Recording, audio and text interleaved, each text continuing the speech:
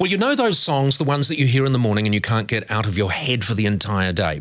We've been playing an awful lot of those songs this morning. There is a reason why some songs become catchy and others do not. Nanotech scientist and new member of the New Zealand Order of Merit, Michelle Dickinson, is here to explain why. I don't know that I'll say that every time I introduce you, Michelle. No, Good morning. But congratulations. Bow every time instead. No, that's okay. Yes. Did you like the carpet that we laid out this morning? You. Oh, yeah, we'd like to do our bit.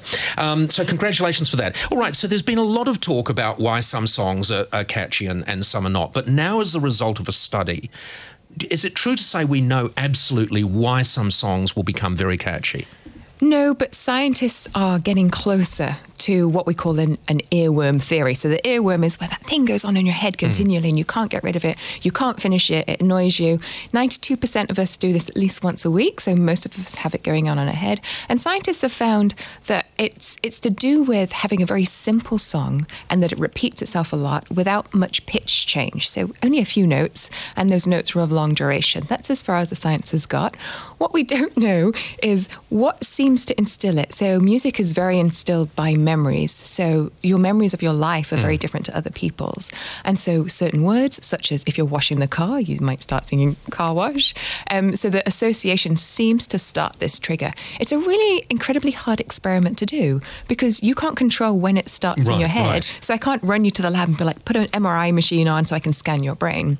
But they've tried to do some experiments and there's this auditory cortex in your brain that seems to be stimulated, but they're not really sure how to stop it.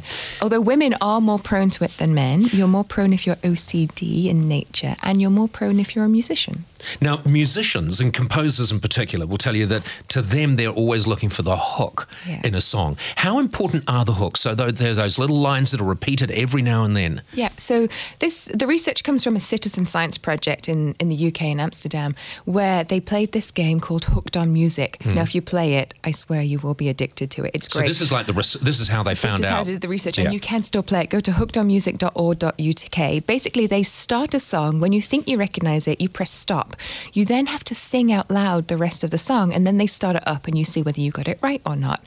Number one, it makes jingles stick on your head. Number two, you start to learn whether you remember the beginning of the song or the melody, whether you remember the words or just the tune. And so this is part of a really big research project. And so people can go on and do that now. And as a result of doing this with enough people, they have come up with the 20 catchiest songs of all time. Yes, out of 276 of the most popular songs over 7 decades, this is what they found. All right, and this is the catchiest song of all time. Yo, tell me what I want, what I really, really want. Don't tell me what you want. Thank you, Phil.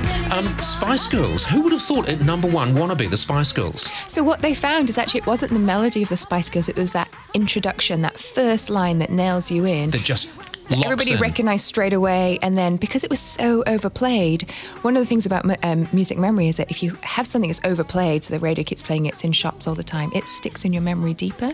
So Spice Girls were highly overplayed in the 90s and the 2000s. It's a very catchy song. It's got an interesting opening line that's very simple and people remember.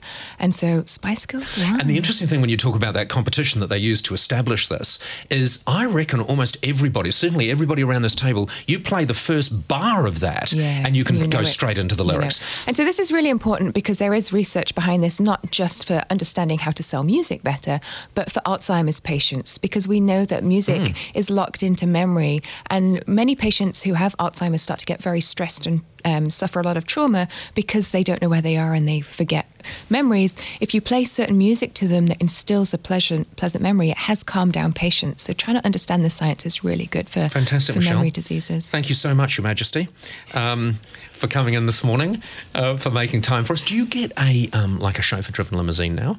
No. No. Okay. All right. No, not yet. Okay, Michelle Dickinson, Nanotech scientist, thank you very much for joining us. Have a great day.